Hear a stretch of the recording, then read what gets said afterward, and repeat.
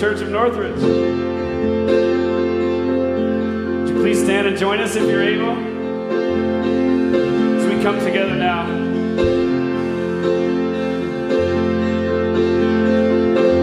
Sing together, come just as you are. Come just as you are.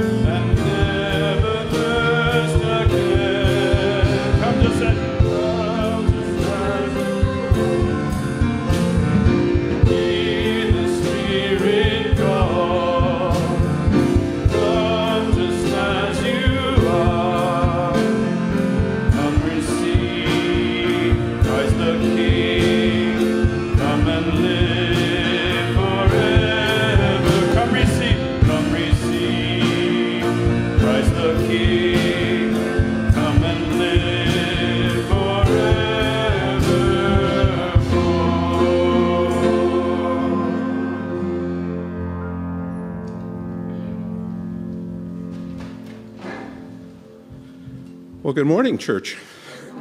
It's good to be back. You know, I say you're welcome to all of you every Sunday morning. Often I can't get that you're welcome sound from Disney's Moana out of my head when I say it. But this week, Tim and I chose a song that we'll sing in a bit called When Like a Woman at the Well, and it's tied into the scripture, you'll see, as one of these hymns just was. And because we didn't know the hymn, Tim found another church singing it on YouTube, Circular Congregational Church in South Carolina. A few things about that were interesting to me. One, it's a theologically progressive church like we are, although it's a bit older. It was founded in 1681. It's like over 300 years. What was here in California over 300 years ago?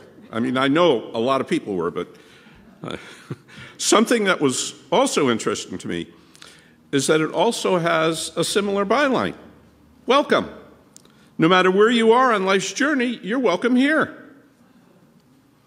As I listened, it helped me realize how many people do not feel welcome in a church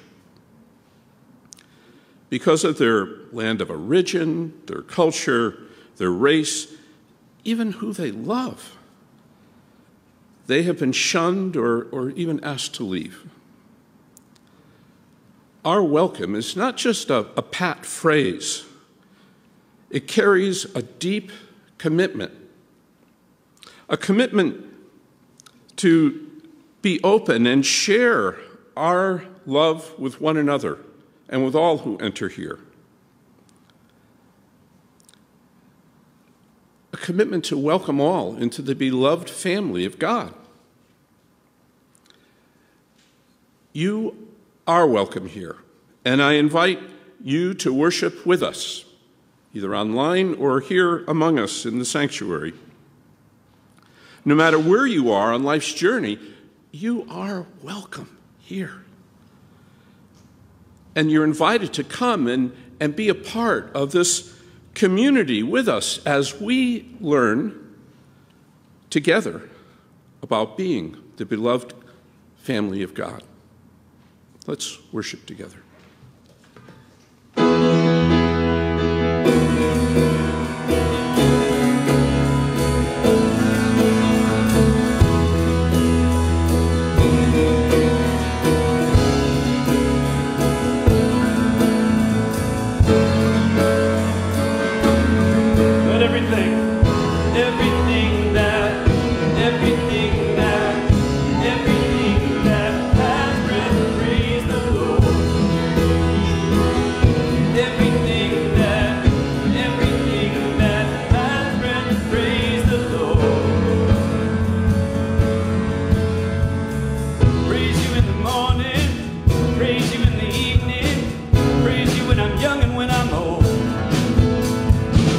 Praise you when I'm laughing,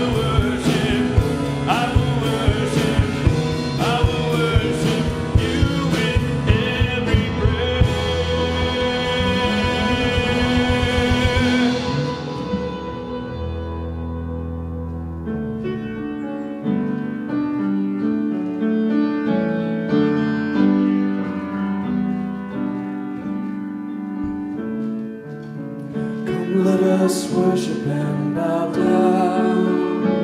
Let us kneel before the Lord our God, our Maker. Come, let us worship and bow down.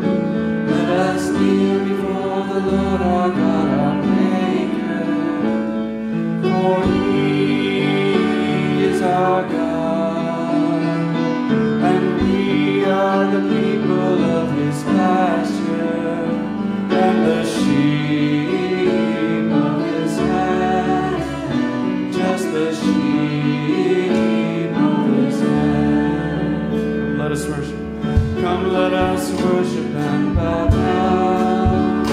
Let us kneel before the Lord our God, our Maker. Come, let us worship and bow down. Let us kneel before the Lord our God, our Maker.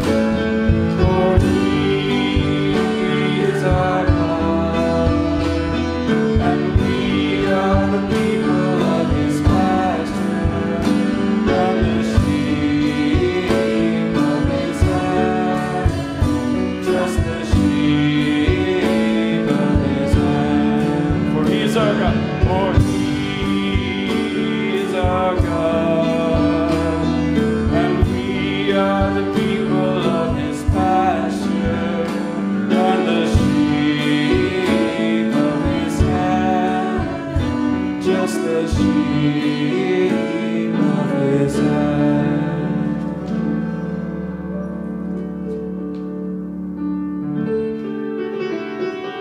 You may be seated as we continue worship.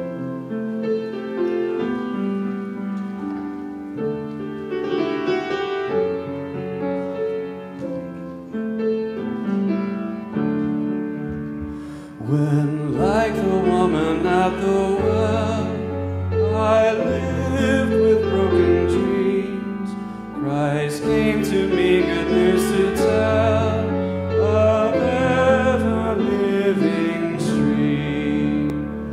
Christ knew my heart, my wayward ways, yet again behold my feet. The good I once so far away, I come approach draw near. I learned I could forever live and worship God aright. Could trust in how the Spirit gives to guide me in truth's light. As we're here this morning, we ask that we know what you want us to do and that we hear your words and we know what to do this week and how to be Jesus in everyone's life so that they know that there is love on earth and that there is peace to be had. And so as we walk with you on this path, we hope that you will guide us and be our light as we carry on. Each day I lift my cup above, and I again receive the living water of God's love, revealed for my belief. Since now I am in grace immersed, set free, forgiven, whole, I share with those who are athirst the wellsprings of my soul.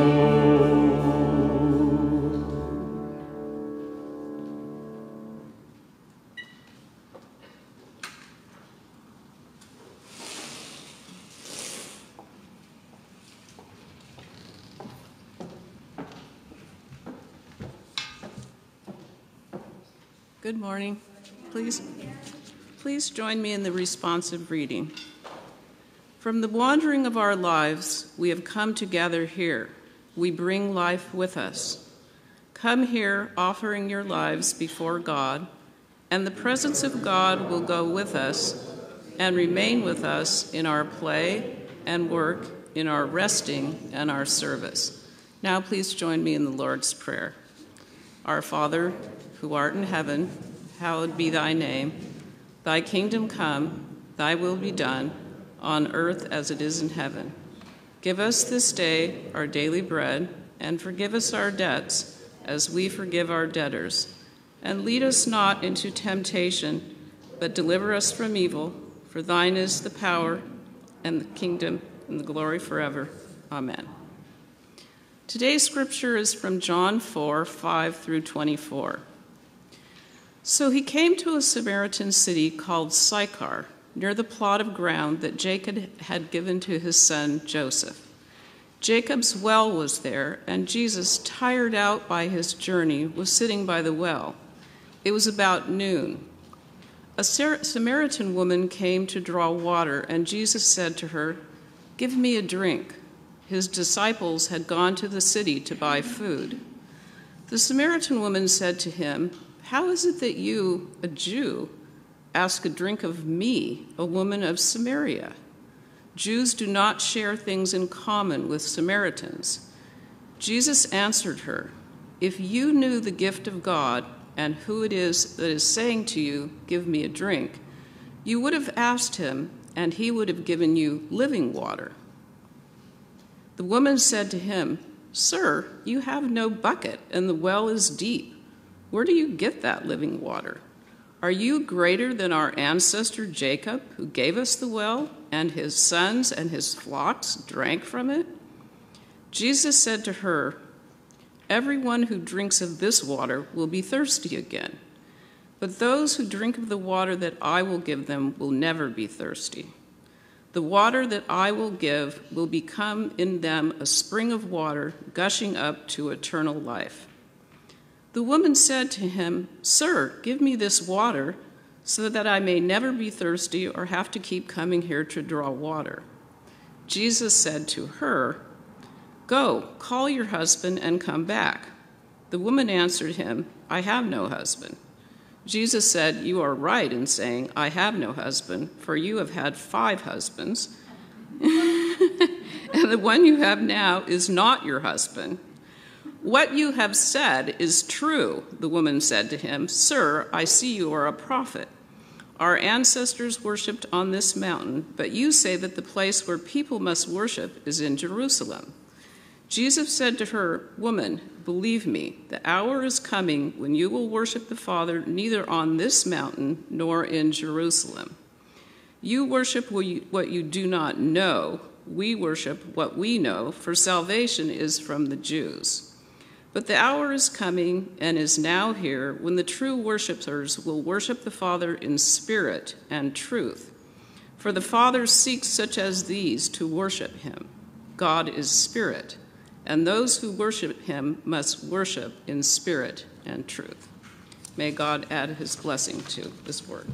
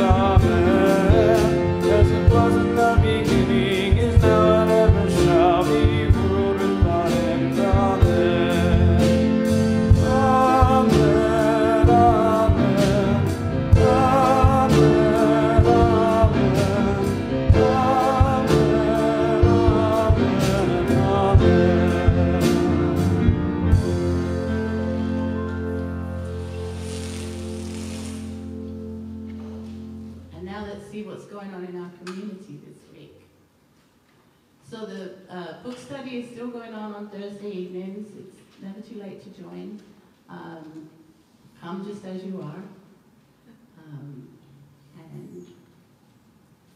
And we've updated to March 19th the Pastoral Search Committee review and update. So please be prepared to stay after service and learn where we are. Our Quilters group will be March 21st at 7 p.m. at the Hedge Home. And women are welcome, and we have lots of fun, and we make stuff sometimes. And don't forget that there will be candy for sale March 19th as well. So you can grab some candy and eat it during the search committee update. And, you know, we always do this as a fundraiser, and this year the money is going to go to help with our equipment.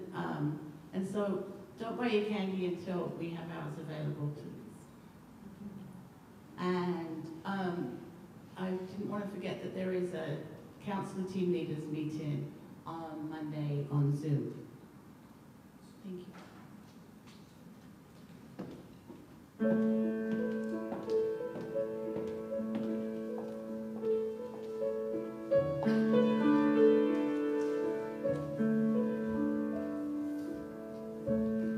There's nothing worth more that will ever come close.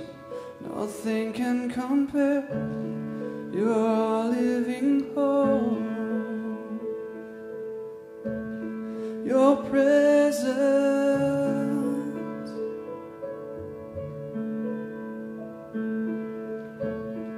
I've tasted and seen the sweetest of loves, when my heart becomes free and my shame is undone. Your presence, Lord. Holy Spirit, you are welcome here. Come flood this place and fill the atmosphere. Your glory, God, is what our hearts long for, to be overcome by your presence, Lord. Your presence, Lord. There's nothing worth more. There's nothing worth more that will ever come close. Nothing can compare. You're our living hope. Your presence,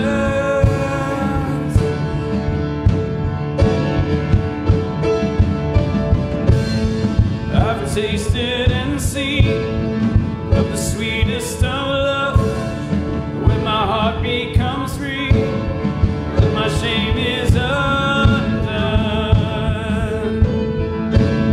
Your presence, Lord. Holy Spirit, Holy Spirit, you are welcome here. Come flood this place and fill the atmosphere.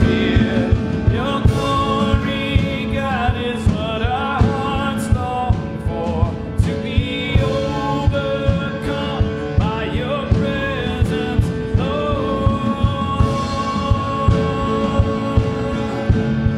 Your presence, Lord. Your presence, your presence, Lord. Let us become more aware of your presence. Let us experience the glory of your goodness. Let us become more aware of your presence. Let us experience the glory of your goodness. Let us become more aware of your presence. Let us experience the glory of your goodness. Let us become more aware of your presence. Let us experience the glory of your goodness, Lord.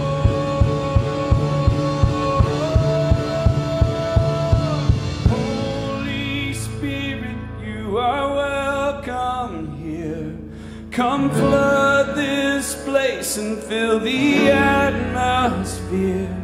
Your glory, God, is what our hearts long for, to be overcome by your presence, Lord.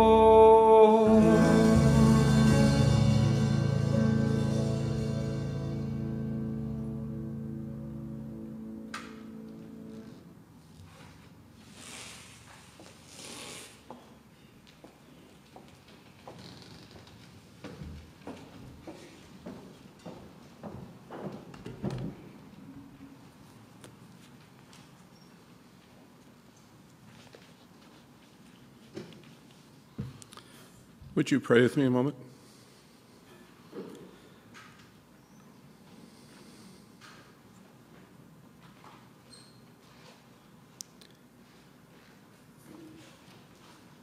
Help us, God, to be open to your presence. Now, as we reflect on these words of Scripture,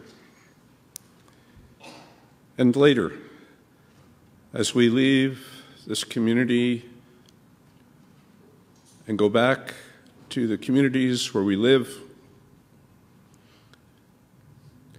and may your presence with us always give us the love and compassion, the courage to live lives of justice.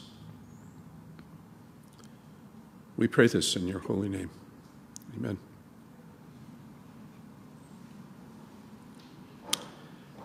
As I begin to share my reflections on this passage, I need to start by setting in your minds just what a startling example of Jesus' inclusivity this was. In a time when any respectable sage was not even to converse with women outside of his family, and when women were viewed as both dangerous and inferior, the practice of Jesus was radical. Radical inclusivity. Like most stories in John's Gospel, this is rich in symbolism, misconnections, and double meanings. We saw that last week in the story of Nicodemus in the previous chapter of John. And John uses similar techniques in this chapter as well. Because John is more symbolic than historical, it's likely this story does not go back to Jesus, though it most likely reflects the voice of the early Christian community. The story captures much of what is central to Jesus' message and to the New Testament as a whole. Again and again, the person before Jesus is confused and asks questions that Jesus answers.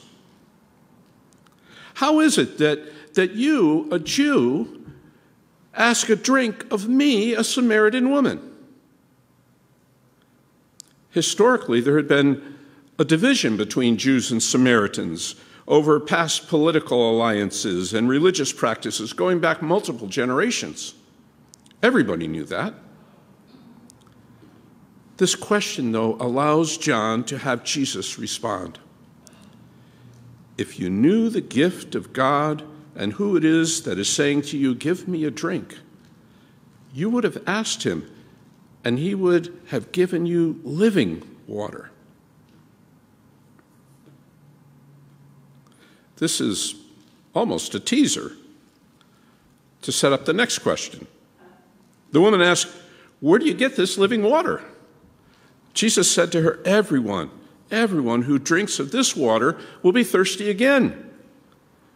The woman asked, "Are you greater than Jacob, who gave us this well?" Now, I should probably back up a little bit, and some of you may know this, but that living water was water that had a spring that brought fresh water into it, rather than some collection of rainwater or something like that people might also need to drink if they needed water. And Jesus didn't have any bucket, as it says there. I love bucket. It's my favorite word. It drives my wife crazy every time anything is a bucket. And there it is. But you know, Jesus didn't have a rope to lay down, and the people who lived there had those things because they knew how to get to that deep water. So the woman asked, "Are you greater than our ancestor Jacob, who gave us this well?" And Jesus responds, "Those who drink of the water that I will give them will never be thirsty. The water that I will give will become in them a spring of water, gushing to eternal life." And the woman responds, "Our ancestors worshipped on this mountain, but you, a Jew, Say the place where people must worship is in Jerusalem. And Jesus said to her, Woman, believe me, the hour is coming when you will worship the Father neither on this mountain nor in Jerusalem. The gospel writer here is speaking not only about the Samaritan religious practices, but also about the Jewish religious practices. The hour is coming and is now here when the true worshipers will worship the Father in spirit and truth. For the Father seeks just as these to worship him. God is spirit, and those who worship him must worship in spirit and truth. Later in this passage, John writes, Many Samaritans from that city believed in him because of the woman's testimony. She said, He told me everything I had ever done. It's interesting. We get caught up in that part of the story. I heard some giggles when he said, well, you were married 5 times. Yeah. I mean, how did he know that? You know, he must have some special powers. That's not the essence of the story, really. But it does capture the woman's interest, and it captures ours, and it pulls us in.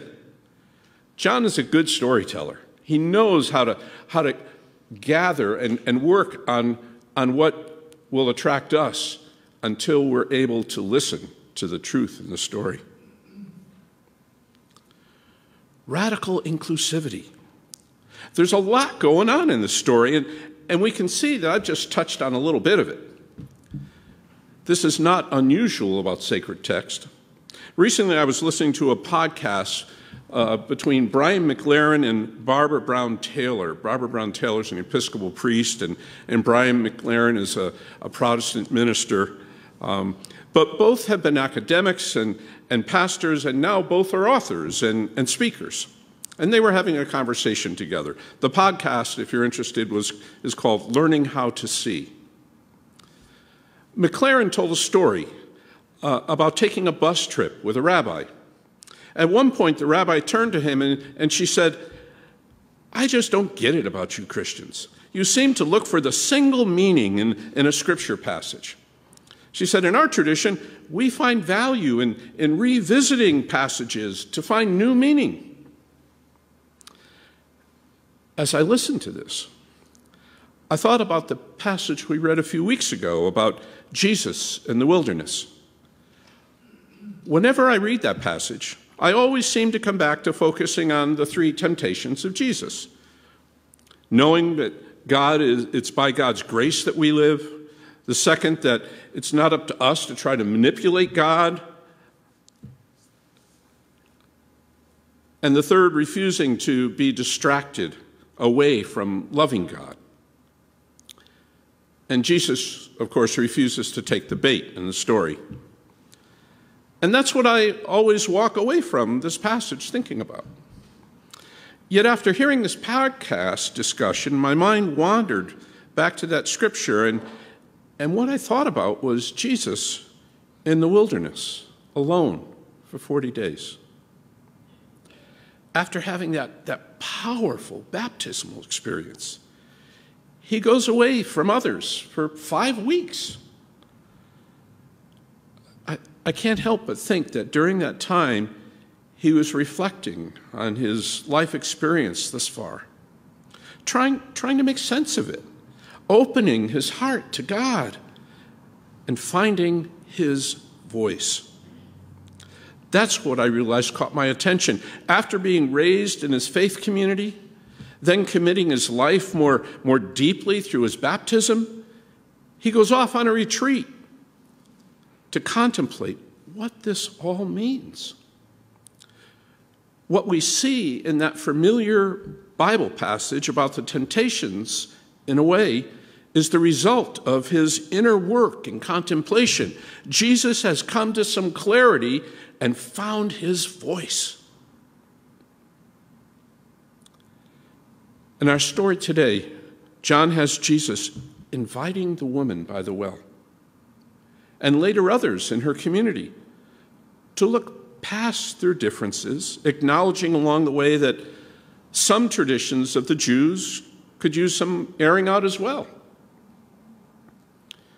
It's not unusual for spiritual communities to need to take a step back and reevaluate things occasionally. In the book study group, we're reading The God We Never Knew. And at the meeting on Thursday, we were talking about life cycles of churches. I was sharing that back in the 80s, those involved in church growth saw that there are stages churches go through, and we began to talk about that life cycle of a church. The stages I'm most familiar with are birth, which is the visioning and the missioning and the founding of the church. And then growth, which is the new and meaningful programming and mission activities and focus on building relationships. And that's the upside of the curve. And then there's a plateau time when there's a kind of decision that we're doing okay. We've got it down. We've got our system together. It's almost like a bureaucratic process, a stabilization. Everything is running, the programs, we can kind of almost sit back and relax a little bit. But then things kind of lose energy. Things are the same. And we see membership drop off, and we see people less involved, and then the decline starts. And the church begins to find itself going through the motions, and there's less enthusiasm, even though everyone is busy, but the Spirit doesn't seem to be as strong. And then eventually death. Now, none of us want to think about our church dying, so the strategy is to stay out of the downside of the curve and stay up in the front side. That is the visioning and mission and relationship side of it. However, that means revisioning and changing, letting go and developing new relationships.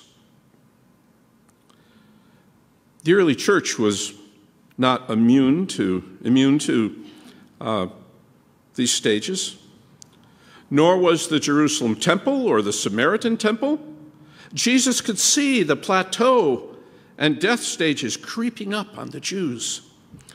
Their priorities were more towards keeping things going and making more money.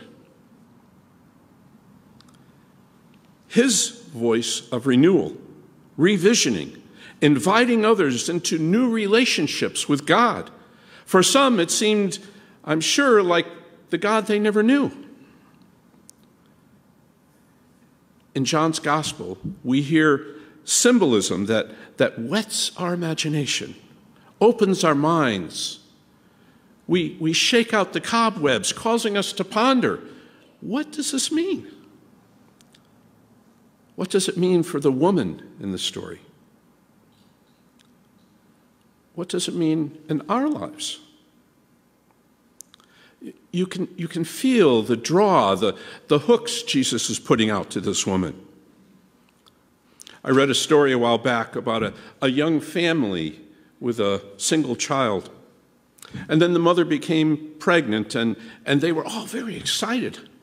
By the time the baby boy was born, his sister had passed her third birthday. And after the baby was home for a few days, the 3-year-old girl began asking her parents that she be allowed to go and be in her brother's room by herself.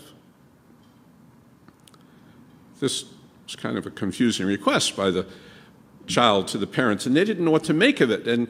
But the child kept asking and really wanting to do this. And so finally they decided, okay, we've got a baby monitor, we'll be okay. So they let her go in, and she goes in and she closes the door, and they hear her walking across the room to her brother. And she says, "Tell me about God. I'm forgetting." tell me about God, I'm forgetting. The story just grips me. It's so evocative and haunting. It suggests that we come from God, and when we are very young, we remember. But then, as we grow, learning about this world, we begin to forget about where we have come from. We lose our ability to know deeply that life with God's Spirit. The words of life of Jesus seem to call us back into that deep relationship with the Spirit of God. Perhaps that's why Jesus went into the wilderness for 40 days. Maybe that's why the Gospels talk about him going off by himself to pray. I wonder what captures your imagination and calls you to seek out that living water that sustains us and nourishes our souls.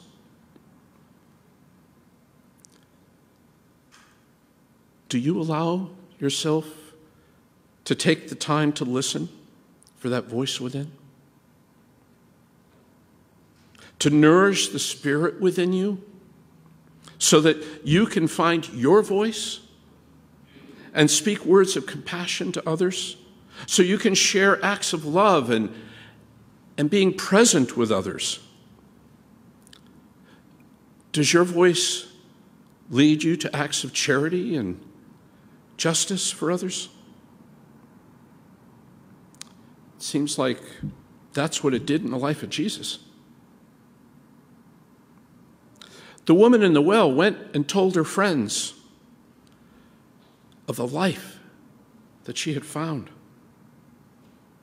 They must have heard it in her voice, the power of God's Spirit at work in her, and their hearts were awakened, and they recognized God's Spirit and remembered. And they too sought out Jesus. I wonder how you share words of life and love with those around you. I wouldn't expect that it would sound like Bible talk, but more language from your heart.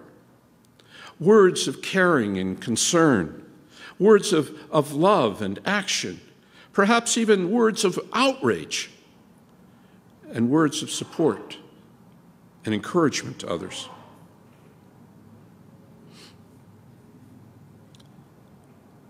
Our hearts long to be at one with God's Spirit. Sometimes, though, we need reminders to take time away from our busy lives, even for minutes, to listen for that voice, to attune ourselves, to be open to that awareness, however it comes to you, of God's love.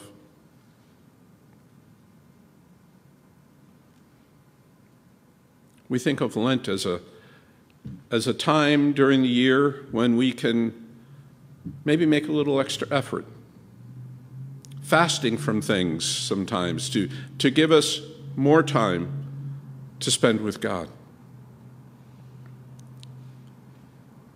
I pray that your Lent gives you opportunities to deepen your love of God. Blessings to you on your journey with God. Amen.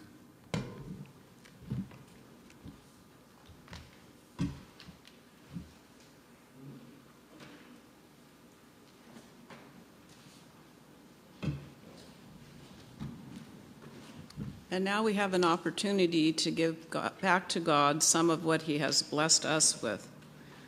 Jesus said, "Blessed are the merciful, for they shall obtain mercy." May our morning offering be an act of gratitude given from a merciful heart.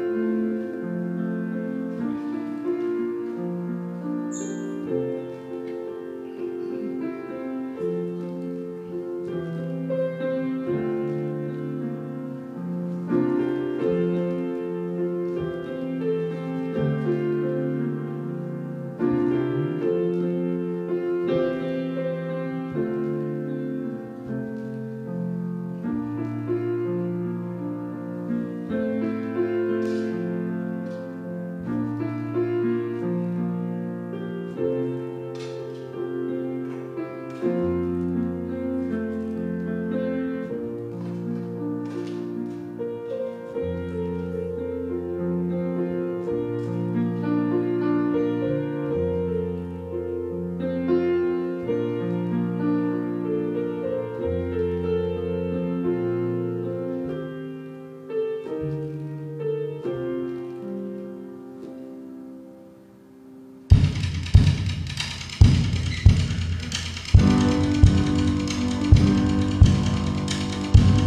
God from whom all blessings flow.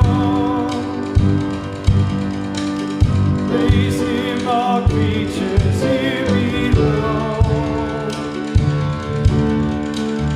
Praise Him above the heavenly host.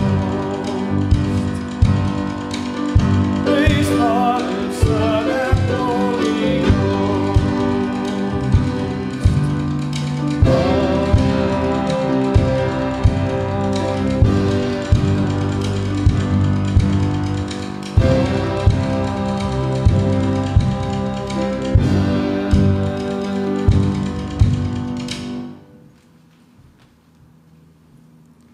Please join me in the prayer of dedication. One and eternal God of time and space, we respond to you with joy as we bring our offerings. The opportunity to share is a blessing for which we are very thankful. Your generous provisions for our needs prompts us to be generous in return. Accomplish your purposes, we pray, through these gifts and in our lives. Amen.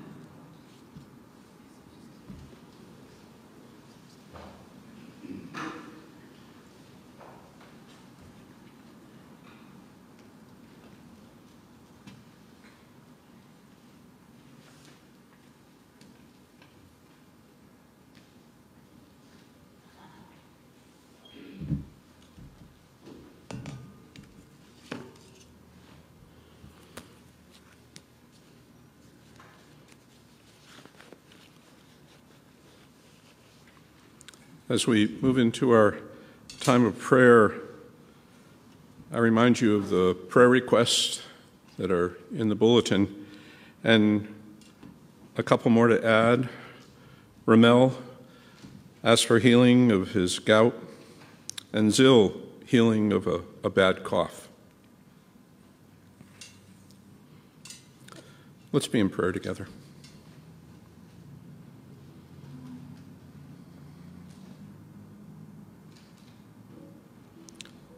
Wondrous God, we are mindful of sisters and brothers asking for prayer, knowing that you surround them with your love even now.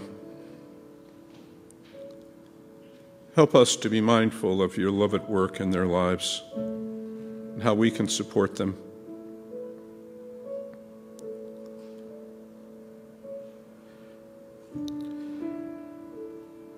God, we sense your presence when we least expect it. Like the woman at the well, we busy ourselves with our daily tasks, important things that help our families or our customers or others in need. Yet sometimes in our busyness, we lose touch with you, our center. And then, there you are, sitting at our well, looking like that family member or customer or person in need, the one we thought we were saving, saves us.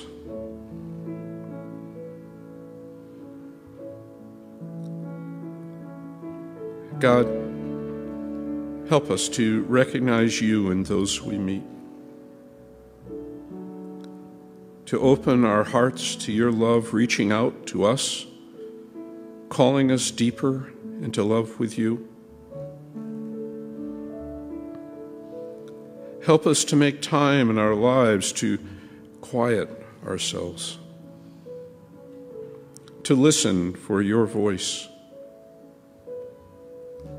that like the shepherd's sheep, we also will know your voice even more clearly, trusting your love even through our sadness and grief, our impatience and anger, even through our fear and unknowing. Help us to know and feel that you are always by our side. In the name of Jesus, our brother, we pray. Amen.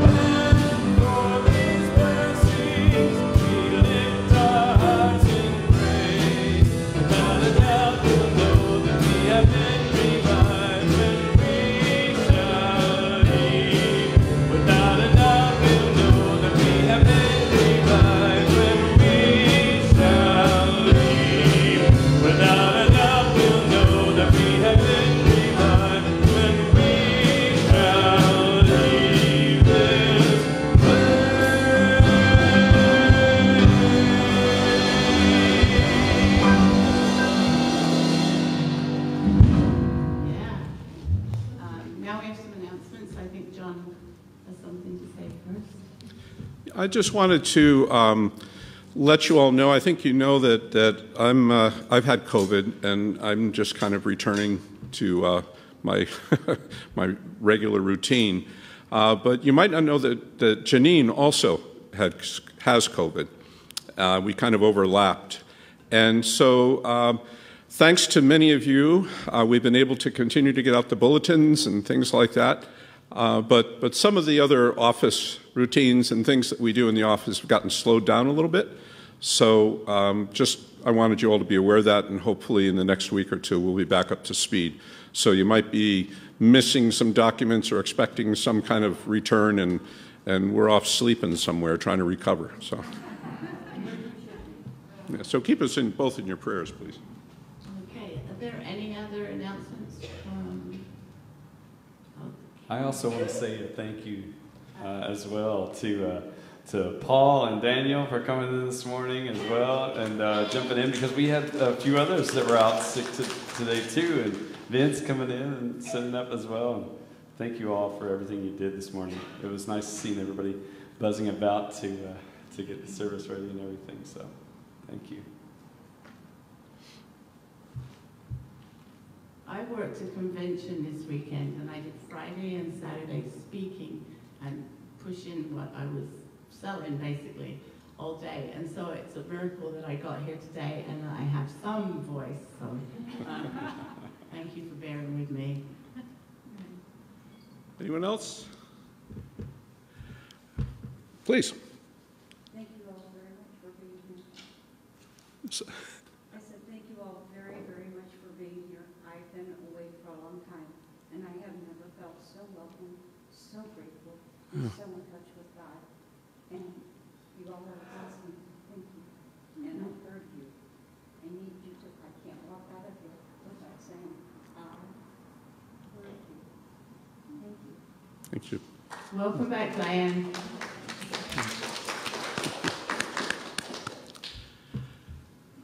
Please. I wanted to thank Michael again for giving us these food for our lunch. Yes, thank you. That was...